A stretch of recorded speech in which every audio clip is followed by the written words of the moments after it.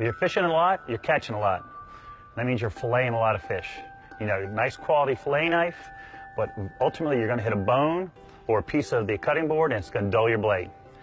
Doesn't mean your blade's no good anymore. All you're going to do is buy yourself either a sharpening stone or sharpening steel. We have a new sharpening steel from Bubba Blade here, and give you a quick tip of how to use it. The steel is just a nice piece of metal with small serrations in it, and you're just going to take the blade about 20 degrees, light to medium pressure, and slide it away from you and turn as you pull away.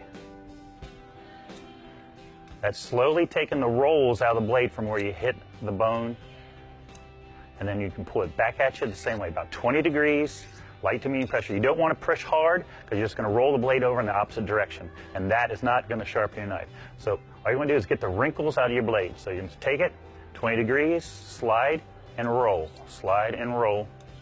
and put it right back at you. And now you've taken the wave out of the blade.